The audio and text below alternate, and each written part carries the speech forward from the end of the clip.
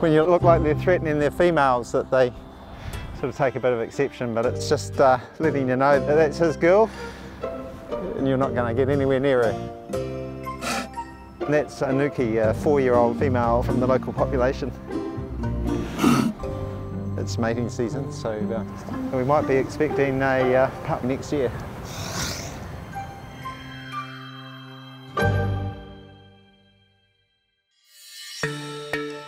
The east coast of the South Island of New Zealand, the Otago Peninsula, with it brings a whole lot of productivity and wildlife. Yellow-eyed penguins, royal albatross, New Zealand fur seals, and most recently the return of the New Zealand sea lions.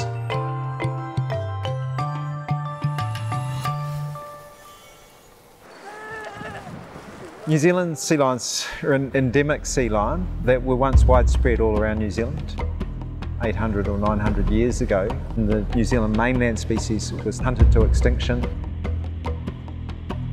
and the only surviving subspecies was down in the sub-Antarctic.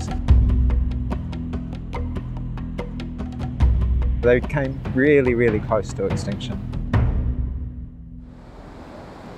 The survival of one individual can make a real difference to a species.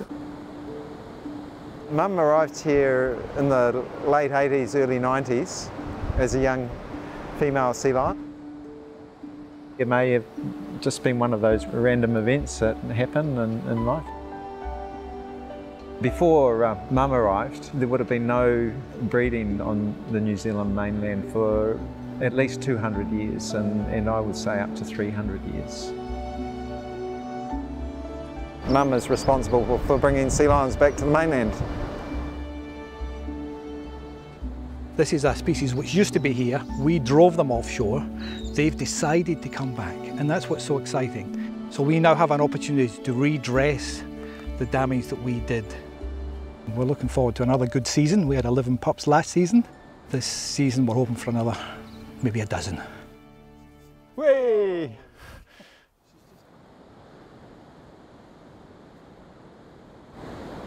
This is Nuki, a young 4-year-old female, but this male's had her captive up in the dunes here for some time.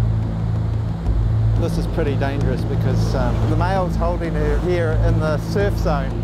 A number of females will get killed each year being held underwater for too long while the male's trying to mate with them. That's why I'm a little bit worried here. I'll just stay and keep an eye on it.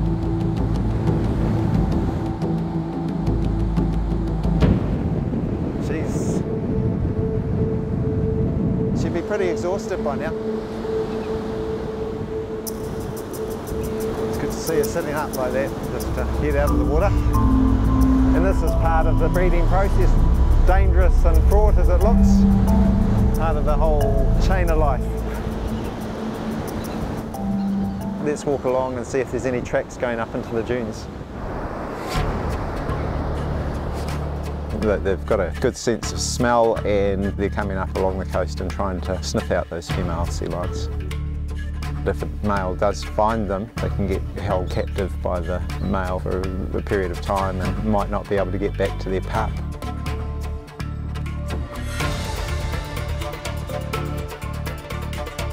Obviously it's a worry for the female sea lions, and so it's a worry for us.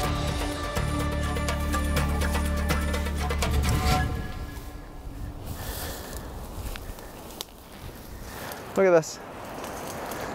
Somebody's come through here. Aha. It's Mum and Pup. I'll sneak in there and see if I can get an ID on her. Hello, girl. Hello. It's all right, girl.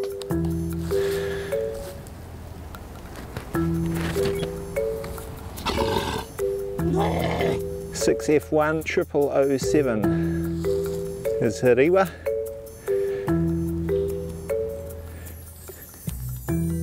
The pup's at least a week old. Yeah, it's just loving the contact with its mother.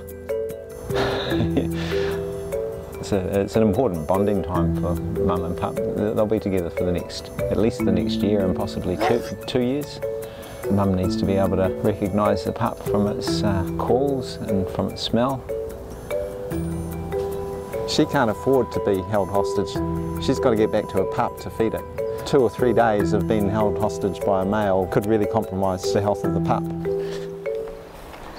We try and keep track of where the females are and where they're going to have their pups.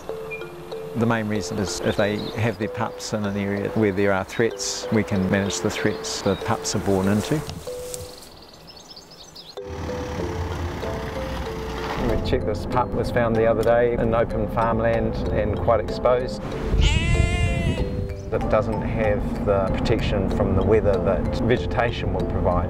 If females are having to go up into farmland to hide away from the male sea lions, getting into areas that don't have ideal habitat for the pup, we could easily provide simple shelters and that sort of thing that might assist the survival of the pups. Oh, there's the pup. So we're lucky we've caught it with Caesar away. G'day, how are you? Sorry about the rude intrusion.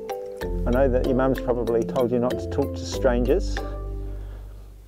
I'm pretty sure this is going to work. Just in that area there, if you come this way, Martin. Well, let's leave her to explore her new home. Look what I found, Mum. This is much better.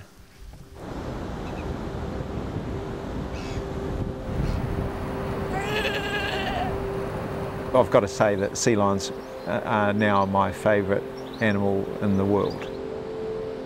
They're just a really interesting animal to get to know, and to think that we might have even lost that opportunity. Sea lions are constantly going to be there to challenge us and be asking the questions, are you big enough to make space for me?